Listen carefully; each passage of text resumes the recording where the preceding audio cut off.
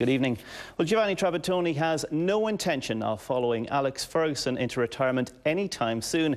The Italian was in Carrick and Shannon to name his squad for the upcoming friendlies against England, Georgia and Spain and the World Cup qualifier against the Faroes. Trapp also said he's 100% committed to the Ireland job despite being linked with a move back to club management in Italy.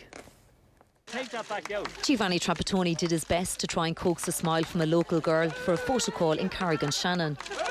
His charm didn't work this time. Trapp is adamant he's not about to run away from his job. He recently told an Italian newspaper he wouldn't rule out a return to a Serie A club like Napoli. Giovanni, can you clarify the comments made about the Napoli job? Would you be interested in a return to club management? Sure, in this moment, my engage is Ireland.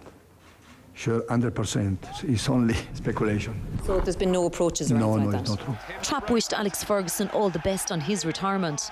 And you spoke about Alex Ferguson there as well. I mean, do you feel yourself, I think Yes. he's a few years younger than you, do you feel yourself retirement is a long way off for you? My passion is full. My enthusiasm is full. My wife said, hey, you stay always sit in the chair, watch the television, watch the sky, watch the DVD about the teams, the players.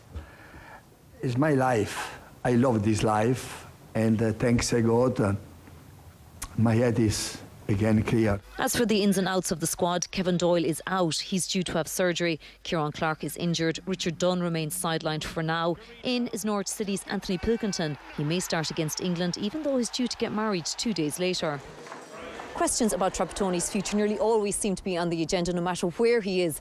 This is his latest dismissal as he insists his future is firmly anchored with Ireland. Sinead Kassan, the 5:30, Carrick on Shannon.